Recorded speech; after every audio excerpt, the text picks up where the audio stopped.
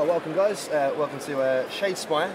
We're currently underground in the catacombs of Shadespire, the ruined city. It was once a great centre of academia and learning, but has now been destroyed by Nagash and his jealousy. I know, right? It looks ghostly and unreal, right? Yeah. It attracts war bands of fighters into the catacombs who try and seek fame, fortune and of course glory.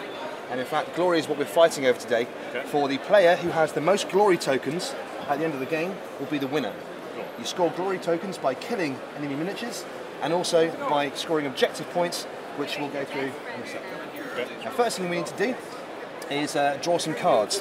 So these cards here is a lot of what Shadespire is all about. You have two decks available to each player. The silver deck is the power deck, okay. And the gold deck is the objective deck. The power deck lets you do crazy upgrades and surprise trips and things to try and fool your opponent and get one over on him. Okay. The objective deck, it's pretty obvious, is how you score more glory points. Okay. I need you guys to draw 5 of those and 3 of those. Okay. Go for it. Now, normally in a game of Shadespire, these cards are laid out, secret in your hand, but we're going to lay them out today so we can see what's going on. Alright. So 4 of these? 3 of those. 3 of those. All of them? Yeah, just lay them out in front there. Right. Okay, so we've got the cards out in front of us. I'm going to go through what they mean later on. Okay. The first thing you need to look at is your miniatures on the table. Now, Shadespire is a bit of a mashup between a board game, a miniatures war game, and a card game. Cool. The miniatures on the board, you have 2 war bands. Over here we have the Khorne Bloodbound, brutal warriors from the north who love nothing more than killing people and drinking their blood. And on the left here we have the Stormcast Eternals. They are Sigmar's chosen warriors sent down to the mortal realms to defeat chaos. Nice. The warbands are preset by the game. So if you have a Stormcast Eternal warband, those are the exact 3 models you will use in the game. And same for the Khorne Bloodbound, and same for the other factions we'll bring out in the future. They have the exact models you use. The reason for that is because they directly correspond to a card over here. You see you guys have got character cards that directly respond to each miniature. For example, Garrett Gorebeard here, the leader of the Khorne Bloodbound warband, is this fellow here. And Severin Steelheart, the leader of the Stormcast Eternals, is this guy here. Right, the customization of the game, where you get to do what you want with it, is where you customize your deck. There'll be loads of other cards available. These are the starter decks from the main box game today, but there will be other cards available in the future. Alright, so without any more ado, let's get started. First of all, we're going to use some of these crazy dice over here to try and roll see who goes first. Okay. I'll go through what all the symbols mean later on, but right now we're looking to see the player gets the most critical results, gets to go first. Okay. Go for it. Roll all 4, yeah. All the black and white dice are the same. Oh, okay. Jeremy's got 1, Brian's got 1. Okay, roll again, guys. This is often the longest phase in the game. 1 for Brian. Okay, so Brian's going to get to go first. Great. Cool. Okay, so the first thing we're going to do is going to activate a miniature. You have 4 activations here, and 1 turn is both of you activating 4 times. Okay. There will be 3 turns in the game, and at the end of the 3rd turn, whoever has the most glory wins the game. Gotcha. When you activate a miniature, you simply flip it over, and you go, I'm moving this guy. Now, you can do 1 of 4 things when you activate a miniature. The first thing you can do is move. Each model can move up to the movement profile on their cards, the bottom left of the card down here.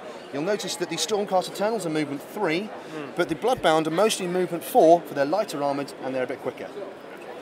The second thing you can do is you can fight. If you are a certain number of hexes away from the enemy, you can fight. The black box here is your attack profile. The left-hand side is it's the range of the attack.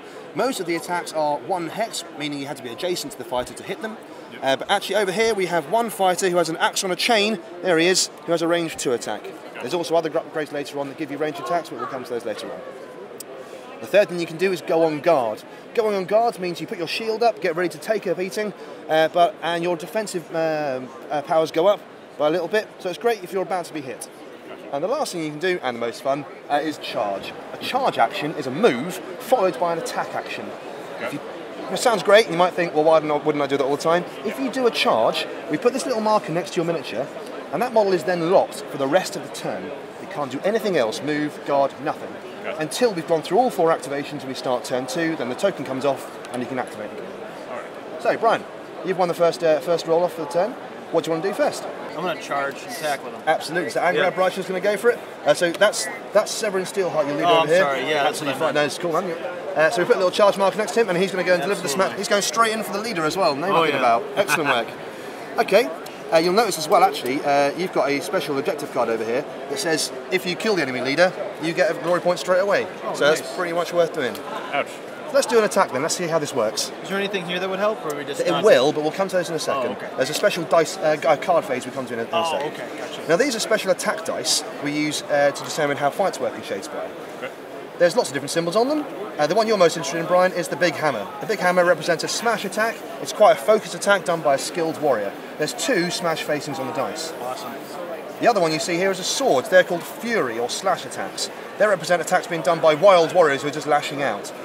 As a result, there's only one of them on the dice, so they're less accurate. Okay. These crazy eye symbols represent support in the game. So if you're supported by a friendly fighter, you get support. And if you're supported by 2 friendly fighters, that one works as well. And of course, the big fat one we all want is the critical result. That's always good. Gotcha. You'll understand how that works as we go along, but for now, let's have a look at Severin Steelheart's attack card. So on the black box there, you can see that on the left is the range of the attack, which is 1. You have this number in the middle is 2. That's how many attack dice you're going to roll. 2 attack dice. And the little symbol, the hammer, is what you need to roll. What you're looking to do, Brian, is to gain more successes in attack than Jeremy gets in defence. If you win the fight, you will deal your damage to the enemy fighter. So roll those 2 dice. You're looking for hammers and or criticals. So great. So that's a fail for now, but that hammer is a success. Awesome. Jeremy, you're looking to try and defend yourself. Let's have a look at Garrett Gorbid's card. There he is. Okay. Now Garrett Gorbid, at the bottom, has a 1 in the middle here. That represents his defence dice. Also, the little symbol there, the arrow, means he needs a dodge. Now, the difference here on the defence dice, which are the black dice, the dodge has 1 facing on the dice, because it's quite a difficult thing to do, whereas the shield, which is what the Stormcast Eternals use to defend themselves, has 2 facings. Therefore, Stormcast Eternals are better at defending and attacking, which is why they have 3 miniatures instead of 5. Gotcha. That's really cool that they do that, where they use dodge because they don't use any kind of armor. That's exactly right, so, what you need to do is you need to roll that dice there. Okay. A dodge result or a critical result will cancel out the hammer. Awesome. Fail to roll either, you'll take damage. Alright, I'll do both. Well, it's a fail, unfortunately. So you do take the damage. We take 2 of these damage markers here. We place them on Garrett Gorbid's card as such. Rewind a little bit here. Severin Steelheart has 3 damage on his card. There we go. That's what the little explosion marker means. We've got 3 markers on. He's still alive though, but just about hanging on. Very close. There we go. That's the end of your first activation. Okay. And now we go into the power phase. Okay. The power phase is when we're going to use these cards in front of you to try and do cool, crazy tricks to try and beat each other up. Now, there's 2 different types of power cards, and they're determined by the top left-hand corner of each of the cards. Okay. If your card has a knife on it, or a dagger, it's called a ploy. These are cool, free things you get to play. If it has a cogs, or mechanical wheels on the top left-hand corner, they're called an upgrade. And those cards are permanent upgrades that you can place on your cards. For example, there's one over here that will give you a special lightning blast attack, which is quite cool. If you use that, you put it on the card and it stays there for the rest of the game. Nice. The catch being, using the ones with the cogs on costs you a glory point. So you had to have glory first before you can use those. Gotcha. When you earn a glory later on in the game, when you kill a model or complete an objective, you'll put a glory point down, and if you use one of those cards, you simply flip it over. You still have the victory point at the end of the game, so there's no disadvantage in doing so. Okay. Yeah. You haven't got to choose between doing... Okay, so Brian, it's your power phase right now. Would you like to use any of your cards? You haven't got any glory right now, so the cog one's probably out of the question. So I can only pick 1 to put down? You can pick 1 now. Yeah. Then Jeremy will have his turn to respond, and then we'll go back and forth in his power phase until you both pass. Okay.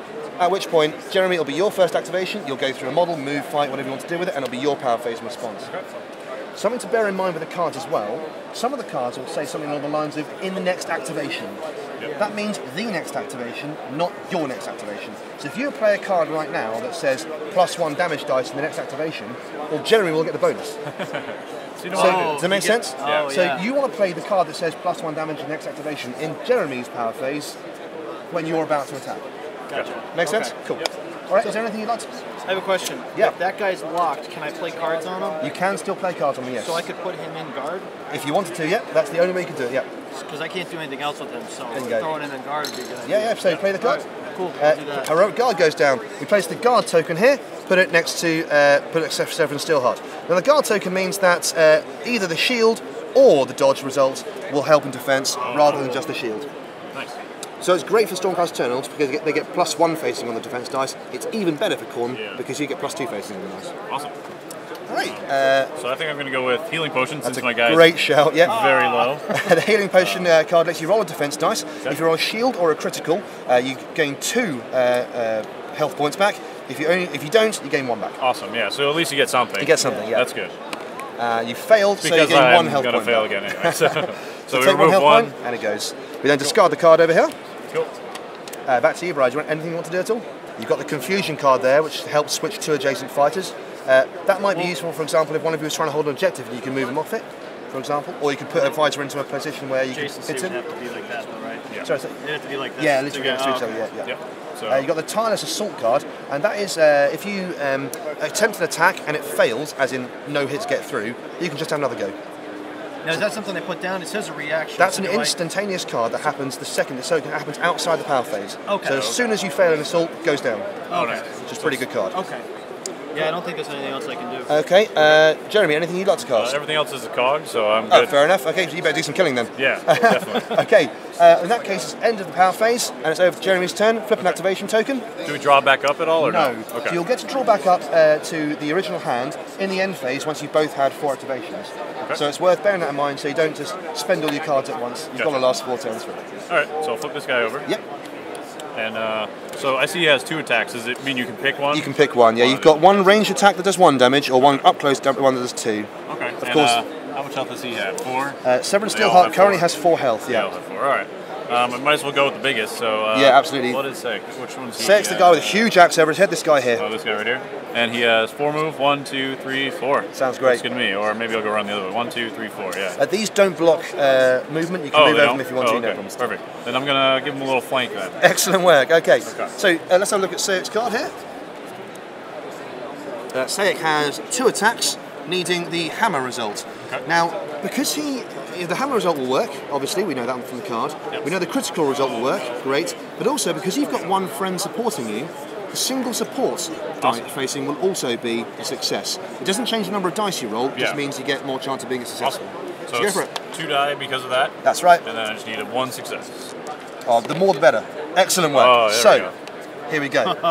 That's pretty grim.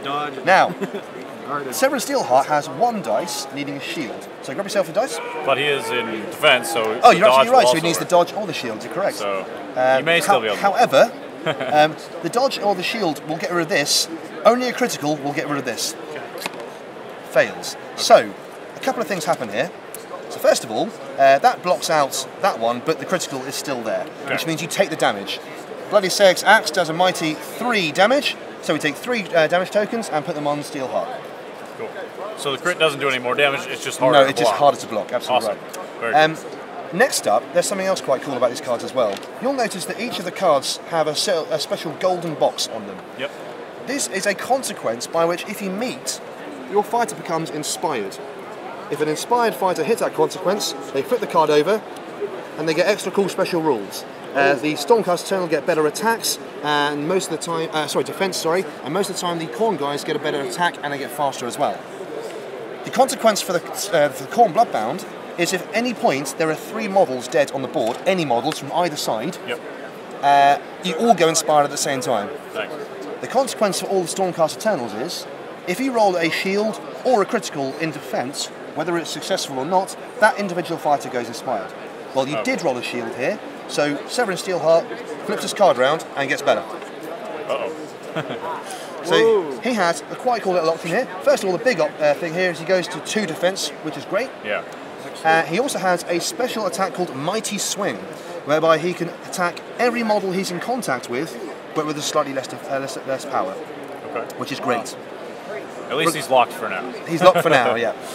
Okay, so Jeremy, that's your activation done. It's time for your power phase. Is there anything you'd like to do? I don't think I have any glory still either, so this says to hold objective 1. What's the... So, absolutely. So, holding an objective, you literally need to be on an objective like so. Okay. At the end phase. Okay. So if you, so being that's there number 1 because there's the 1 on it. Bingo, yeah. Gotcha. You've gamed before, right? A little bit. Okay.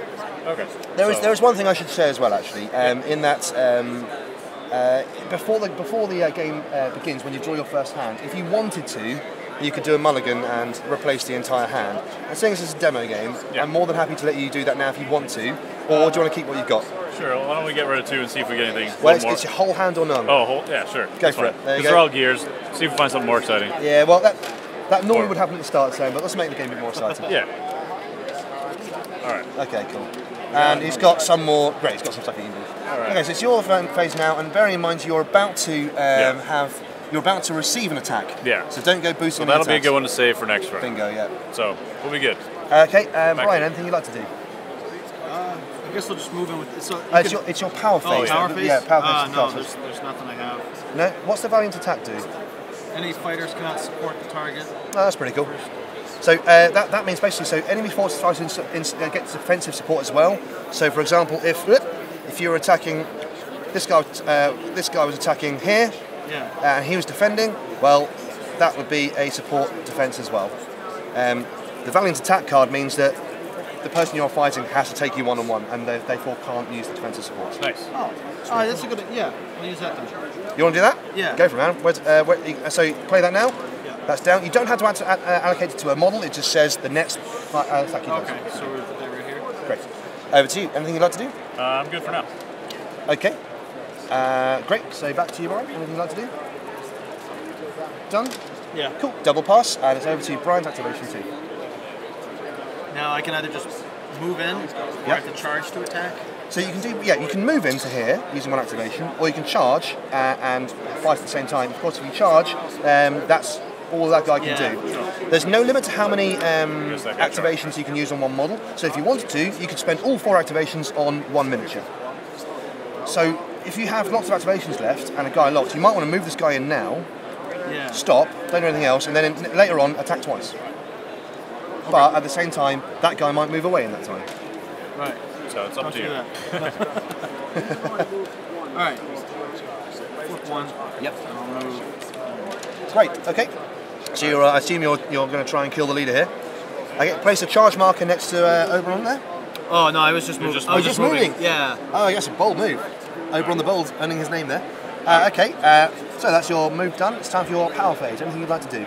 I'm going to use this. Confusion card. And I'm going to switch these 2. Go for it. That's nice. So the leader's not in the middle taking the fight anymore. Great.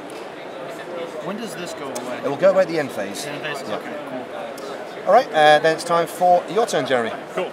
So I will be playing Corn Calls. Nice. Rolling 1 extra attack die for your first attack action in the next activation. Okay, cool. So the next fight you do, you'll be better. All right. Back over here. Anything you'd like to try and play? No. No? Okay, back to you, Jeremy. Anything you'd like to play? Nope, I'm good. Cool. It's double pass, so off you go. It's your next activation. Alrighty, so flip this guy over. What's the plan? Oop. I'm going to see if I can't finish off your leader there. He has 1 health left. He does only have 1 health left. He's got a lot of defense, but it's worth a shot. Go for it. So we'll go in with the leader who's already adjacent. Yeah, sure. Okay, so the leader gets... where is he? Here he is, just right here.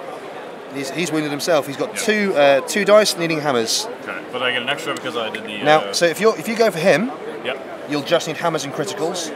If you go for him, you'll get the support from this guy. So hammers, criticals, and a support. That's true. But he's wounded. Yeah, he's wounded, and I got the Corn Calls, so I'm going with the 3 die. So that's a really good move using that confusion card. Because if the leader was there, and you hit the leader there, you've got support. So confusion meant that you haven't got supports on the dice. Even more defense, yeah. So how does this work, though? If enemy fighters cannot support? Yeah, that's... Oh, you played it, didn't you? Yeah, so you're right. It would have worked anyway. So there you go. So you've made doubly sure that he's on his own. Yeah. Oh, okay, cool. But I'm going straight for the leader, try and take him out. If he had gone for Oberon the Bold in the middle, that support wouldn't have worked because of the valiant attack card. Gotcha. All right, here we go. Oh, he's only got 2 dice, is Garrett? I used the so it is. Yeah. So, but unfortunately, he's rolled 3 swords. Garrett needs hammers, so it's a triple fail. So we discard the cards because they won't work for the next activation. All right. That's a shame. It's your power phase. Anything you'd like to do? No. So when it says 2 fighters, I can switch enemy. Any 2 fighters, friendly, enemies, anything. Okay. Yeah, maybe I'll just switch them right back into place. Nice, fair enough, yep. Get back in there, get that support for next time. Sounds good. Anything for you, Brian? Anything you'd like to play? What's the assault one do? The Tar's assault one's a reaction to whenever he tries to fight and fails, he gets another go at it. Gotcha. So you can, Okay, so that's Bolt it. out. And no power, so Brian, it's time for your 3rd activation. Yeah. And Oberon the Bolt attack is 3 damage with his massive hammer, so you'll kill that leader in 1 hit. So that. Go for it. He has 2 attacks, needing hammers. Or criticals. That's a hammer, so that's one success. Now, over here you have 1 defense dice, needing a dodge or a critical will do the work here. I'll be fine. I'll be fine.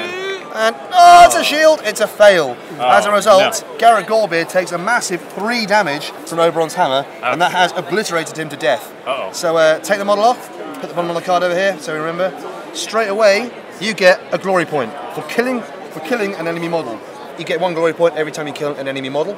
It will also mean in the end phase later on, Slayer of Tyrants will activate, you'll get a glory point then as well. But for now you've got 1, which is pretty cool. Now you've done your activation, it's time then for your power phase. And of course now you've got a glory point, you could probably use one of those upgrades if you wanted to. Yeah. So does it take a glory point to place that on someone? That's right. No, you could use a glory point, that upgrade goes on the card, and then it becomes, so what is it he's got there? It's a lightning blast. When you make a critical hit, this fighter also inflicts 1 damage on enemy fighters adjacent to the target's hex. Nice. That's quite cool. So it explodes in lightning every time you hit someone with it. Do they ever roll defense, or is it just instant damage? This also inflicts 1 damage. It just says inflicts damage. Ooh, that's strong. That's pretty horrible, isn't it? Yeah. So you want to use that? I mean, you can't really block lightning, so. Right. Yeah. Yeah, I'll do that. Cool. Flip the glory token over and place it. Now it's restricted to Oberon, so it has to go on this guy here. Just your last dude here, yeah. It's this guy here. Oh, is it? Yep, cool. Great. Over to you, Jeremy. Anything you'd like to do? Don't have a glory token Languishing yet. in no glory land over there. Not yet. So, Brian, back to you. Anything you'd like to do?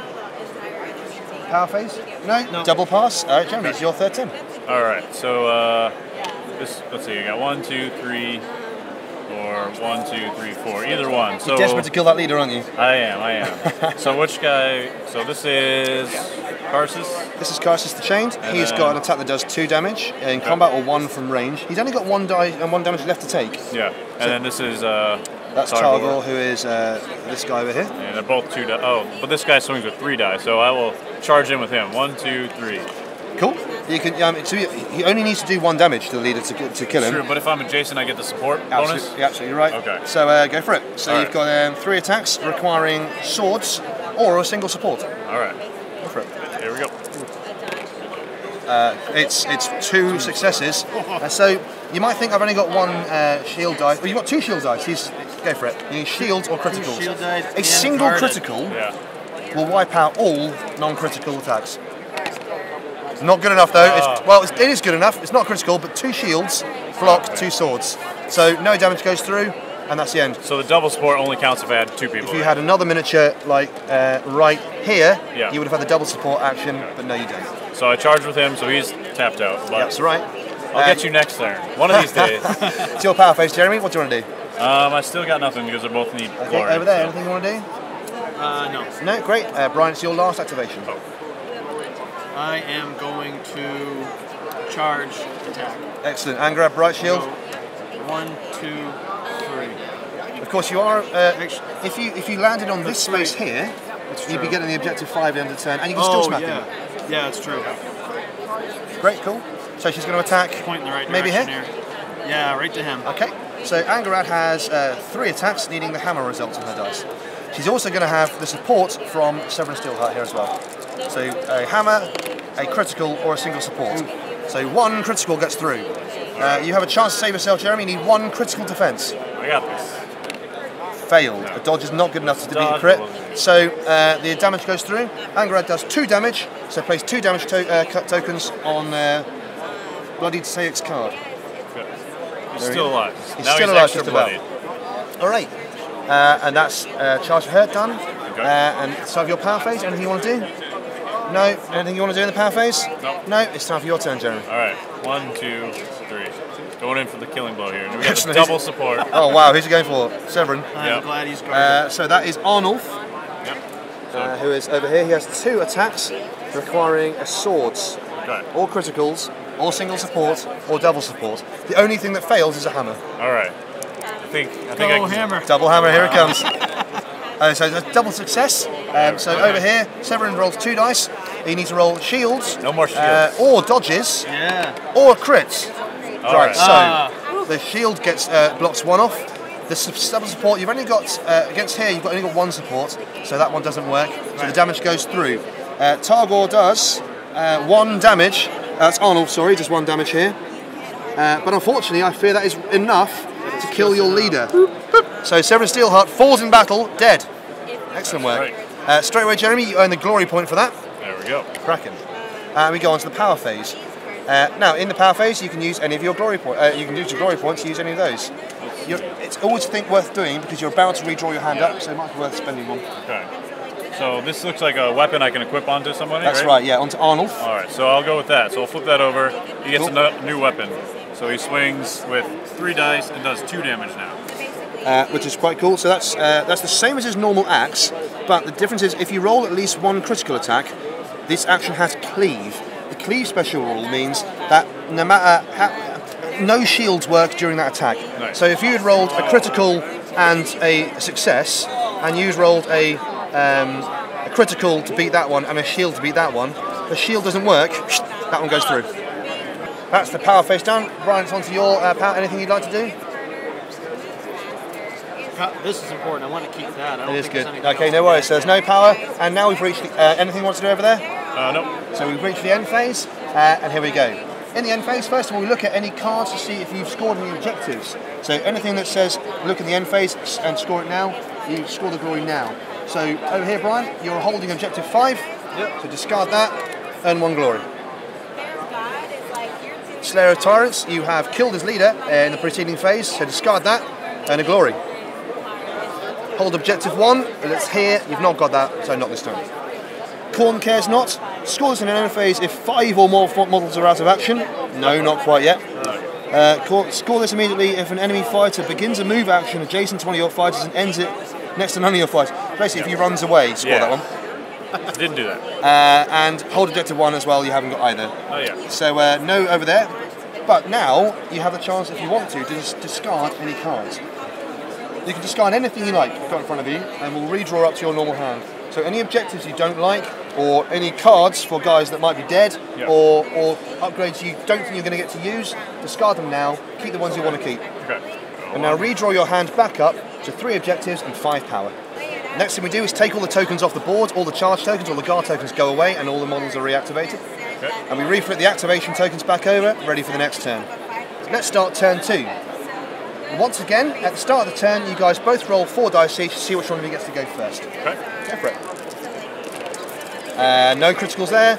Brian's rolled the critical. So in the second turn, it'll be your activation first, and you'll go away. Okay. Right, at that point, guys, you pretty much don't need me anymore, so I'm going to step out of the table and let you carry on. All the rules you've been explained, it's pretty much everything in the game that there is. The real joy of this game comes with the customization of the decks.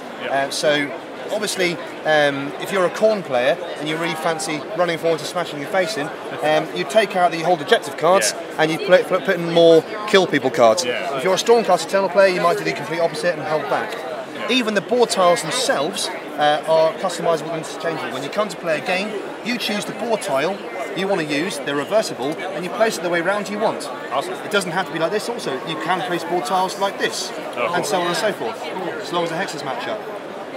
The little white squares here are where the models must set up. So if you're planning on being a defensive Stormcast Eternal player, maybe you want to have this board tile here, and have the 3 ones at the back where you start. If you're the Khorne player, you might turn that board round and have them at the front, so they're more further boards. Gotcha. There's loads of extra cards in the box game. We've got the game comes with 2 starter decks we've used, and it comes with loads more extra cards as well. Cool. And there will be other expansions coming out in the future with models and cards too. We've already announced the Death Battle Skeletons, which are pretty cool. And there'll be more coming soon. A quick question. Yeah. The decks that you make. Yeah. Are they point based? Are like some cards more important than others, or do you just need to have this many cards in the deck? You have to have at least 20 power cards with no more ploys than upgrades. You have to have the same number. Okay. You have to have bang on 15 objectives. Okay. Other than that, you can have whatever you like in this card. Now with the power deck, you could have 100 cards if you wanted to, but of course you'd have less power over what you have in your deck. Right. That's it. It looks like at the end of turn 1 that Brian, you've scored 3 glory, and Jeremy, you've scored 1. If we were to finish the game here, you're the winner. In that case, It's a 3-1 victory to the Stormcast Eternals. Shake hands, guys. Very important. There you go. Call that game there. That's Shadespire, guys. Thank you very much. Awesome. Thank you very much. Thank you very much. Excellent. Alright, so that was Shadespire from Games Workshop. I gotta be honest with you guys, watching you play that, I am very excited. That looked really cool. Yeah, it's super cool. I like how it's asymmetrical combat too, you know. Like, I had 5 units, he only had 3, but his were way tankier. It took me, what, 3 guys to kill one of yours? Yeah. That was pretty awesome. Yeah, the thing that kind of sets it apart from the other kinds of games where it's one-on-one combat with miniatures is the deck you get to build. And it's you have a whole phase where you just play these cards, and that can change everything. I thought I had your guy down, you had like 2 health left, 1 health left, and then you were able to heal. Yeah. You know, that changes everything. Only being able to move, attack once. Yeah. That's huge. Yeah, it's pretty interesting. Yeah, you can either do a full charge, which is a move and attack in 1 action, or you can move 1 turn, wait, and then attack twice or 3 times with, like if you have 1 really strong guy, you can risk it by saving up a couple attacks. Or you can just go all out, move an attack, but then he's done for that round. I mean, you can bring him back next round, but you have to refresh the round. That's a cool activation system. I like that a lot. Yeah. There's a neat thing too. We didn't get to see too much because there's never 3 enemies dead, or anyone dead at one time for you. Yeah. But there's all what they call inspirations on all the character cards, and if you meet that, you flip them over. That's so cool. So mine basically got like, you know, last stand. Yeah. Your guy you got like an extra attack, a special ability, and more armor. Yeah. That's pretty awesome. I did get to equip, which was cool. I equipped the weapon for my guy, so it increased my attack. It increased how many die I rolled, how much damage it did, and the special effect if you get a crit. So it's just really cool. Like, the further you progress, you start off with the basic guys, and they get either stronger by flipping over, you equip them with stuff, you equip the spell, right? Lightning blast. Yeah. And I like that he meant the deck construction aspect. Yeah. It's like you can have as much as you want in that deck. Like, build your deck out how you want. Like, take out like certain objectives that you know you're not going to be going for. If you're just going for killing everybody, then go for it. Yeah. I think they've got, like, they're going for that board game, more of a board game feel for this. So, like, first of all, the minis are gorgeous. The Games Workshop minis. They're super easy to assemble. Like, they come in just a couple pieces each. They're pre-colored, so you can just jump in and start playing immediately. That's awesome. Like, that's the barrier to entry is very, very low. You can just build these up, start playing like right away. And but there's also a lot of crunch. It seems like talking about moving the maps around, customizing how you lay out the maps. Like the way, I mean, the deck configuration, like there's a ton going on, and you know, adding new factions to the game. Yeah, and, like that's so cool. Yeah, you start with just 2 basic factions, then you can. They only have 1 announced so far, but I'm sure they'll release more as it goes. And you can pick the faction you like, what you think is coolest. But yeah, it looks pretty awesome. Yeah, really excited about this. Very much looking forward to it. They're saying a potentially November release, so keep an eye out for this definitely.